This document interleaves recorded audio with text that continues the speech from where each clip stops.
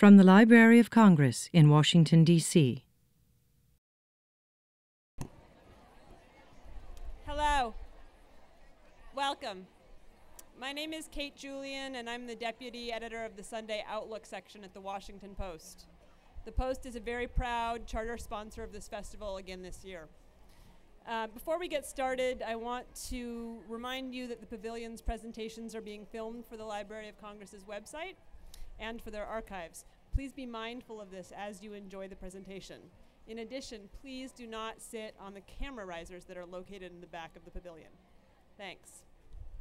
It's my great pleasure to be introducing National Book Award winner M.T. Anderson today. M.T. Anderson was born and grew up in Stowe, Massachusetts, but he spent a couple of years as a young child in Italy, where he was fascinated by the Roman ruins he saw dotting the landscape. When he returned to kindergarten in the United States, his teacher was confused by his style of playing with blocks, which involved stacking blocks in big, jumbled piles. As he patiently explained to her, he was building ruins. He says that's what he's been doing ever since. If Anderson's writings are ruins, they are magnificent ones. He has published everything from picture books to children's novels to books for young adults. His short stories for adults have been published in such literary journals as Northwest Review, the Colorado Review, and Conjunctions. He also moves seemingly effortlessly from genre to genre, from vampire novels to biographies of classical composers, from science fiction to satire. Whatever he is writing, he combines a focus on big ideas with a sharp ear for dialogue and a wicked sense of humor. As he has said, "I love being an author. There is nothing like realizing that all one has to do for the rest of the day is sit around making up jokes that will entertain me and a 10-year-old. His satirical 2002 young adult novel, Feed, imagines, not so improbably, a future in which many people have a device called a feed implanted in their brains, thereby enabling a kind of wireless instant messaging.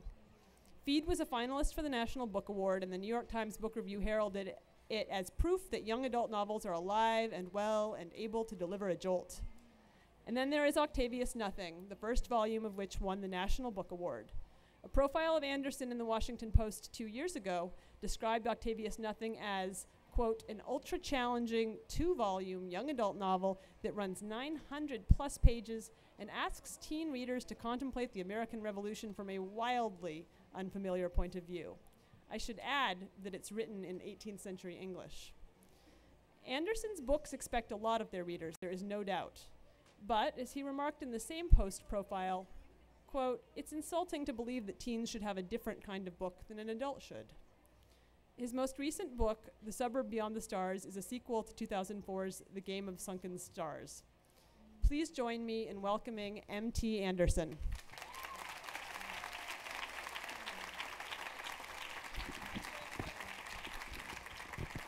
Thank you. It's great to see you all here.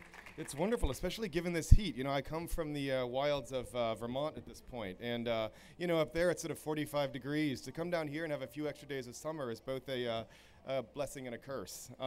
With this jacket on, mainly a curse. But anyway, so thank you for coming out. Today, what I'm going to talk about is writing and travel and leaving home and returning home, and specifically the suburbs and the suburbs beyond the stars. And I should begin by saying that I grew up, as you heard, in a small town in Massachusetts, and it was a very standard town. You know, we had our little brick library with a turret, you know, sort of from the Carnegie era. We had our little, white churches with the steeples. We had our haunted house and our, our apple orchards, our bad girl.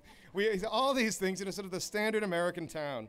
And it was notable only for being intensely normal and dull and American, which was, in fact, how I liked it. And we were all proud of that. And even the bullies in my town were perfect American bullies. Like, they stuck with the classics, you know what I mean? Like the swishy, the swirly, the monkey bite, all the things that really, that have continued through the generations to torment nerds like me. So,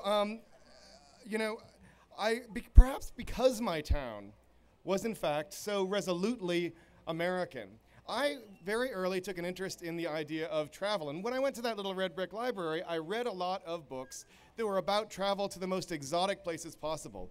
So I loved all those books like those old books of adventure from the turn of the century, where sort of English people wearing, in fact, even far heavier jackets than the one I'm wearing now, traipse through the desert or go up the Himalayas, and then are standing there next to this sort of treasure trove of ancient Tibetan artifacts that they've just wrested out of the hands of the monks or whatever it is that they're going to take back to England to put in a museum. I loved all of those insane books where they're sort of heading off into the wild. And of course, also those books of travel that are entirely fantastical, like Conan the Barbarian. I don't know if anyone actually still reads Conan the Barbarian, but I mean, he travels around the early Earth as it is depicted, despite the fact that Conan the Barbarian's author lived in Texas and claimed that the whole thing was supposed to be somehow a portrait of Texas that just happened to include, giant brawny barbarians, giant snake gods, demons, Although actually, maybe I haven't been to Texas, so maybe some of you are from there. I don't know. So what thrilled me in all of these books are not just the specific moments of adventure, the fumbling mummies, the lassoed pterodactyls, but also the sense of the vast, untamed landscape. In my little safe suburban house, I dreamed of a world of howling wilderness and secret valleys. I hoped that there were still places like that to discover on the earth. And I hoped even more that there were still places that would remain undiscovered and unplundered until the end of time. And part of the pleasure of these books was not just the plot, but the mood of place, the sense of this expansive landscape of adventure. That's what I love, the romance of geography itself. So, I always assumed that when I grew older, I would be traveling around the world and writing books of exotic adventure. As it turned out, however, there were two little problems with that.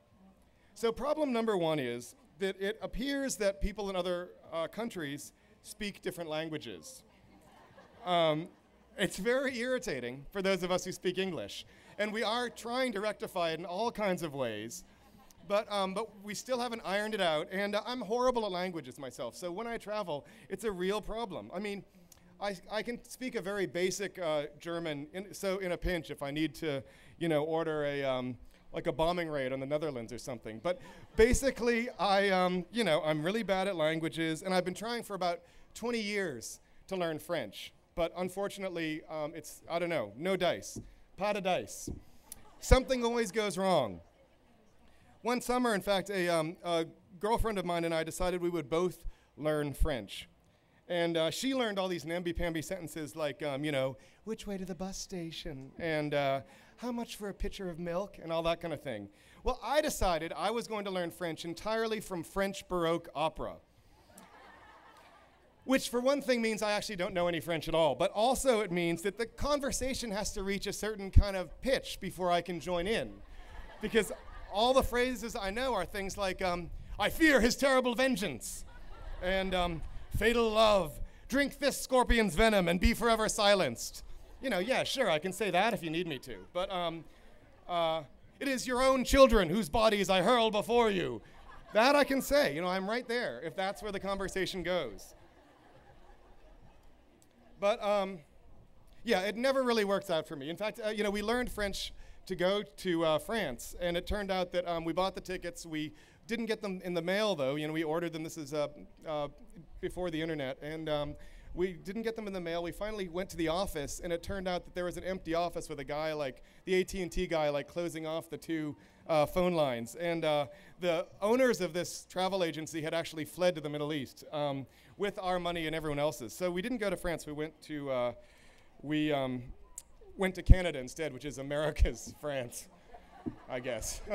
But anyway, we went to Quebec and to Quebec City and that kind of thing. And we were traveling around on the Gaspé Peninsula, which is a very, very beautiful area up there, where in fact most people do not speak English. They do only speak French. And this is a good example of how terrible my French is. So we're up there wandering through this beautiful, beautiful kind of provincial park up there. And we came to this place where all the grass was crushed down, and clearly several large deer had been sleeping there overnight.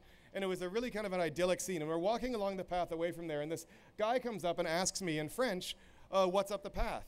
So I think, well, I'm going to try to tell him in French. So what I wanted to say to him was, over there, there's a spot where some large deer were sleeping. So now, of course, I couldn't remember the word for deer. I remembered only that it was cognate with the Latin word for deer, which is cervus. The word I was actually looking for is cerf. But thinking that it was cognate with this cervus, I figured, well, the word must be cerveau. Now, anyone who knows French knows that the word cerveau means not deer, but brain. So what I said to him in the end was not, over there, there's a spot where some large deer were sleeping, but that is the place where the giant brain sleeps. So he looked at me in incomprehension and disgust. I realized that, damn, I had once again failed to learn French. So I just said to him, "It is your own children whose bodies I hurl before you."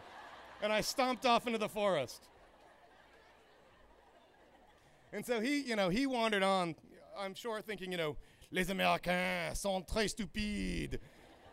Until he went around the corner and found himself face to face with the giant tentacles and massive single eye of the disembodied brain waked from its slumber.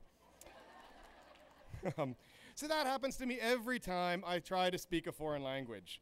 Like, why did I have to discover that in Nepali, the word kukradinus means bring me some chicken, the word kukuradinus means bring me some dog meat? Why do they have to be so close?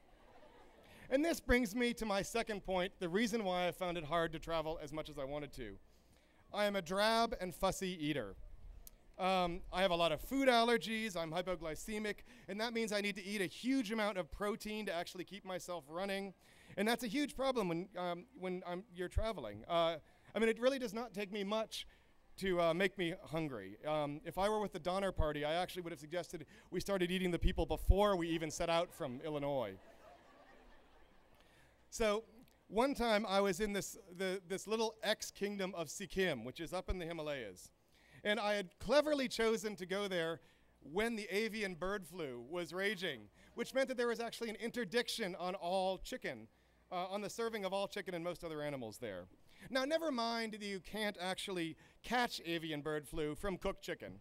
And never mind that live chickens were walking right through the middle of restaurants with their little brood of chicks following right behind them in a row, proudly, as if heading for table 7 to have a family night out, It's the 12 top or whatever with the chickens. But anyway, there was no chicken to be had. I was in this town, which was called, perhaps fittingly, Yaksum, which was on the edge of the howling Himalayan wilderness that contains Kanchenjunga, the 3rd tallest mountain in the world. And I went to this restaurant, and the guy said, "Oh, we have one frozen chicken from before the interdiction. You could have that. Would you like that?" And I was like, yeah, I would like that. Because, I'm falling apart without protein. So I beg for this chicken. And he says, "I'll bring you chicken pieces." And I said, "Yeah, chicken pieces. Yeah. So he goes, and I wait, and I wait, and I wait. And finally he brings it out. And it's not, like chicken pulled off the bone, like in a curry. And it's not chicken pieces like thighs or drumsticks and breasts. What he'd done is he'd taken this precious chicken, the last chicken in Sikkim that could be served, and he diced it, he cubed it precisely. So every morsel was like a little cube of like bone and tendon and meat, all and with sort of a few scraps of skin covered with chili powder. I never saw anything else like it there. But who cared? I was desperate. I picked it up and began to gnaw on the bones like this. So I'm gnawing on the bones, trying to tear the chicken off. And meanwhile, there are these stray cats on the dining room table that are walking towards me, trying to get the chicken. And these are mangy stray cats with big bald patches and bumps all over them, and they're slinking along towards me. I'm sitting there trying to keep them away with my elbow while eating these things, and then their hair starts to fly all over the place. It's getting caught in the chili powder. I'm eating their hair, pushing them backwards, and then one grabs a piece of chicken. And the thing is that cats can choke on cooked chicken bones. It's very dangerous. And even though they were strays, I couldn't have that. So I'm taking the chicken out of the cat's mouth, then with my same hand probably, shoving it in my mouth. And I just thought, there's no way I'm coming out of this alive without some insane feline disease, which is going to be very hard to explain to my doctor. So it was at this moment that I decided there has got to be a better way to do this. There has got to be a way to travel the world, to experience the thrill of travel someplace where I can still buy Chipwiches and Captain Crunch. So I decided I would focus on novels of adventure, exotic adventure, that I could, which would allow me then to experience these fantastical vistas in the safety of my own living room. I would travel in my mind, explore new realms from my office chair. Emily Dickinson says there is no frigate like a book to take us lands away. So I could remain chained to home and hearth and still range widely. I could stay in my own home and still dream of traveling in places like Vermont and Delaware. So that is, in fact, what my recent books have been about. And I should say that the idea of literary traveling is beautifully summed up by T.S. Eliot. He writes this in his poem, Little Gidding. We shall not cease from exploration, and the end of all our exploring will be to arrive where we started and know the place for the first time. And I love that idea of that writing as being the thing that takes you away from what you know so that when you come back to what you know, it's unfamiliar. So in the case of this book that I'm hawking today, which I'm sure is available at a nearby bookseller, The Suburb Beyond the Stars, the idea was the first book in that series. It's the second book of a series that will contain 4 books in all. The first one was actually, it's called the first one is called The Game of Sunken Places, and it was written about kind of magical events that take place in Vermont. Because when I was a kid, that's where we would vacation, in Vermont. And vacationing there, reading adventure books while I was there, somehow that amazing Vermont landscape with all those beautiful mountains that looks so mysterious, it looks like you can get lost forever and no one would ever be able to find you. That, in my mind, became like grafted onto all the adventures I was reading while I was there. So I thought what I can do is I will write a series of adventure books that take place in this sort of transformed magical Vermont. So the Game of Sunken Places was the first one of those. The second one, which has just come out, is called The Suburb Beyond the Stars, and it's a continuation, and it's about a kind of a sort of a horror novel set in a suburb. Because I grew up in a suburb, I know the suburbs well. And in some ways, I thought to myself, it's not scary to have a horror novel. I mean, it's light horror, but still, it's horror. It's not scary to have that set in a Victorian house, because that doesn't do the thing that T.S. Eliot is talking about in a way. A Victorian house no longer takes you away from yourself in a sense, because very few of us live in Victorian houses, and we're prepared. When we see a Victorian house in a novel, we think, oh, when are the chains going to start clinking? When is the headless nun going to come by? You know what I mean? If she doesn't come out, we like yell down the hall for headless nun, Incidentally, this is entirely irrelevant to my talk, but I was wondering, ghosts that appear at the exact time when they're murdered, do they have to readjust for daylight savings time? Just a question, you know what I mean? Or are they late for half the year? I don't know. Anyway, so I thought to myself, if I do this novel set in a suburb, which is the place I know, it will actually feel stranger because the unknown, the mysterious, the supernatural will be taking place in a setting that is very familiar. So it will defamiliarize the familiar, and I think that will be a more powerful effect. So this book is in fact set in a suburb very much like the ones that were being built all around me when I was a kid, except I've updated the architecture a little bit to make it, the architecture of the 2000s as opposed to the 1980s. So they're more like Palladian windows, for those of you who are connoisseurs of the architecture of the suburb. And in fact, the other book that I have come out with recently was called Jasper Dash and the Flame Bits of Delaware, which was a transformation of the state of Delaware into something even more exciting than it already is. So if you look on my website, which is mtanderson.com, you can find actually I have an interactive map of the state of Delaware as a fantasy map that will tell you completely untrue facts about the state. Though I visited it just the other day, and I have to say, nothing could be weirder than the actual experience of going there. I met the governor who had written me a very tart letter about a few inaccuracies in my book. So it's the only time a state governor has actually called me Buster. But anyway, so he wrote me, that letter is actually reproduced in the back of the paperback version of this book, Jasper Dash and the Flame Bits of Delaware. So I went to meet him. He was tremendously nice. He was a very good sport. And I'm driving back from Dover, which many call the capital of Delaware, and on Route 1, we're driving back late at night, and we see a helicopter going over with a big, searchlight and stuff, and we said, oh, someone must have escaped from somewhere. Well, just today when I was at the Delaware table over there in the different states, booths, they told me that what was going on was a sniper was actually firing on the cars on the highway that I was driving on. and that they were trying to find the sniper. So there was my Delaware experience. So actually, it was far more frightening than the Delaware I had imagined. You know what I mean? That's unusual. But so yeah. Anyway, these books are all my attempt to, in a way, reimagine the American landscape in a fantastical way, in the way that as kids so many of us do. So many of us see the little stream that runs through the backyard of our house as a mighty river, or the hill nearby us as a mountain, and make up a kind of a mythology of the imagination about the place we live. I wanted to make up that kind of mythology. So, when I think of the fantasy books I loved, Robert E. Howard, the creator of Conan the Barbarian, he based Conan's homeland, Samaria, on his realm of Celtic twilight on Fredericksburg, Texas. Little did he know that the actor slated to play Conan, the king of Aquilonia, would instead end up playing governor of California. In H.P. Lovecraft's Dream Quest of Unknown Kadath, a man journeys through a landscape of nightmare in search of a city of dreams, only to discover that what he really seeks is an image of Beacon Hill, Boston, from his childhood, glimmering in the sunset. Ray Bradbury's Martian Chronicles may be set in the deserts and the canals and broken cities of the Red Planet, but what the tales record, in many ways, is the story of American settlement. In a similar way, I wonder whether we Americans embraced the landscape of fantasy so that we could once again be pioneers. We can once again be faced with vast wilderness, this time purged of the guilt for its plunder. We drive through our own landscapes and see towns merge sloppily with other towns, no seam, no distinction, no woodland at the edge of the village in which an ogre might lurk. And we pass the same rotation of Home Depot, Walmart, TGI Fridays, and Ruby Tuesdays, and we long for a map where one town is made of brass and another of fluted pillars. In that land, the forests are huge again, the mountains are full of mystery. We may continue to expand, and these kingdoms will never be exhausted of their riches. Our rapacity need never be satisfied.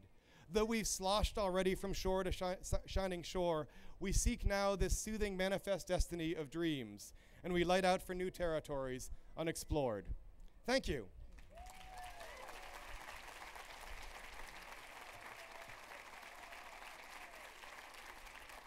Thank you. Now, we have time for questions if anyone has them, or we can all just sit here really awkwardly for about 10 minutes. Oh, and there are microphones. Yeah, so this gentleman here, driven to read. Yes. I was wondering, although you didn't talk about it, I was wondering what inspired you for Whales on Stilts. Okay, so he's asking about my book, Whales on Stilts, and what inspired me. And that was a book, for one thing, was because I'd been writing a historical novel set in the Revolution, which was very dark and very hard to do for me, and it involved a huge amount of research. So I wanted to go on a kind of a mental vacation. And Whales on Stilts was me just saying, I want to have a book that's purely joyful and fun, and the reader who reads it will feel like they're on summer vacation mentally. And so that really was kind of the basic idea. I knew the characters I wanted to have, and I just had to think of a kind of a struggle for them.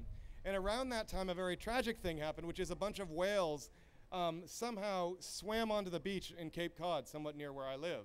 And though that was tragic, I started to think, what would an invasion of whales who want to take back the land be like? I mean, whales actually did walk for a while. They got tired of it. Anyway, so that book is actually about this invasion of whales who, storm onto the land with laser beam eyes to take it back. There you go. Thank you for reading it. Thank you for telling me why. Yeah. Hi. Keeping with your points on foreign language, it feels like a lot of your characters, say in Feed or Octavian Nothing, speak in a language that could be foreign to the unassuming reader. And I've heard that you really immerse yourself in that sort of language in order to get the word choice right and everything. Could you talk about that? Yeah, sure. I do a lot of immersion because I feel like the language that we speak in actually in some ways creates the world that we live in. It creates the way that we understand it, and in many ways it convinces us of what matters and what doesn't matter, that kind of thing. So I do a huge amount of research about the language before I write a book. So for those Octavian Nothing books set in the 18th century, for 6 years while I did the research for that and wrote them, I basically read only books from that period or about that period, or books they would have read in that period, like Latin and Greek books, that kind of thing. And it's because I wanted to get that language right. For Feed, which is a book set in a kind of an idiotic future in which everyone is a moron, and as a result of having this little chip in their head that kind of constantly broadcasts the internet to them, which means they constantly are receiving, advertisements for everything that they see and that kind of thing. That I read a lot of slick magazines like 17 and GQ, all that kind of thing, Vogue. So I had that kind of insane, hey guys, sort of voice in my head when I wrote that. And then one time I got a message on some kind of a blog or something. Someone wrote, he always uses the word like in his writing, and no one says like anymore. No teenager says like anymore. It's like he was a teenager, back in like the 80s or something. And I was like, so I decided to find out. So I went down to the main kind of student strip in Boston, and I just kind of walked randomly down the street to see, just sort of not listening to conversations so much as just hearing the words that were used. And surprisingly, the police didn't pick me up. And I discovered, after having wandered up and down the street a few times ambling, that overwhelmingly people said like. They said it so much that, in fact, I felt worried about using the word like in the normal context by the end of the evening. So that kind of research is stuff that I have done. Yeah. Back on this side, sir. What gave you the idea for Jasper Dash? So this is a question about Jasper Dash, who's a character from my Pals in Peril series that includes both Whales on Stilts in that book, Jasper Dash, and the Flame Pits of Delaware. And he is he's a kid who is from a kind of early adventure book, like Tom Swift or something, and he believes in sort of exciting inventions, and he's going to sort of, make the world safe for democracy and that kind of thing. The problem is that his inventions are all like the inventions from an old adventure book. So he's like, I have invented a phone for which you need no wires. And you can carry it, it's small enough you can carry it around with you on this cart. And the problem with that is that, of course, the world has really moved past the future of the past. And I just loved those books when I was a kid. I loved the idea of reading children's adventure books which people hadn't read for years and feeling like, wow, like my dad might have read this. So that was kind of the idea for that, is reading those old books and wanting to revive that character and think, what would it be like for him to be in the modern world? But thank you for reading and for asking the question. Yeah. Yes? I love writing science fiction books. Great. And You love writing them? Well, I mean, like in class for English class. Great. And my English teachers, they always tell me that you can't write anything that you don't know or don't experience. Like, I told them, what about Lord of the Rings? We don't have orcs running around. Right, exactly. Yeah. Would you have any comments on that? Yeah, well, I mean, I don't know if J.R.R. Tolkien had hairy feet or not, but no, I mean, I think, well, here's how I would put it. You might be writing about something that you know, but in a very, very unfamiliar alien context. So, for example, a lot of people have argued that The Lord of the Rings is in some ways about, the World War, the World War I, for example, and the sense of loss during that. And so when you are thinking about science fiction, the things that move you might in fact be very familiar to you, even if they're happening on worlds far away. It's the internal truth, not the external truth, that in a sense you have to really know. And I think that's about the time we have. So thank you all very much. Thanks. This has been a presentation of the Library of Congress. Visit us at loc.gov.